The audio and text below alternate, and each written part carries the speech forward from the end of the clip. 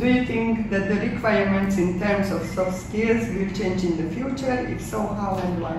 I think that the requirements for soft skills are not going to change so much in the future. The reason being, soft skills are always going to be the same.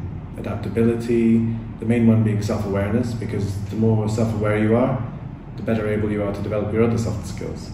And these things, whether you're behind a screen, whether you're face-to-face with people, doesn't really matter. You know, you're always going to be required to have those kind of soft skills. So in the future, now, maybe there'll be more AI, more robots, but if there are, you know, more of these kind of things replacing humans, I think the soft skill element will become even more important, because obviously the robots can do all the things that require hard skills, and humans will be more inclined to do soft skill type work. What soft skills should an employee bring or update to a good job in the future? I think that the most important one is self-awareness. If a person can be self-aware and sort of observing what they do and how they function at work, they're better able to improve themselves. So with self-awareness, you can improve other soft skills such as adaptability, such as collaboration, such as emotional intelligence, to be able to actually understand how other people feel and what you say and how that affects them. These are all really important, but without self-awareness, you can't reflect, you can't learn and develop.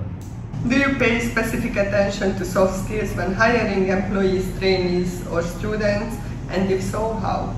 Yes, I pay specific attention to these skills. Soft skills, I believe, are really important, because without them, you can't really do your job well. You can't work well as a team, you can't collaborate, and you can't adapt to new situations. So when I'm interviewing either a permanent member of staff or a temporary member of staff, I always value soft skills, and the way I do it is I ask the right kinds of questions to bring about to get an idea of what kind of soft skills they have.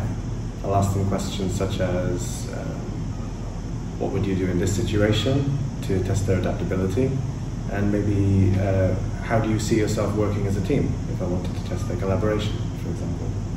According to you, are soft skills as important as hard skills? I would say they're both pretty important. I would say soft skills are something you learn as you go on the job. They're more sort of as you gain experience, you learn to develop your soft skills through your job.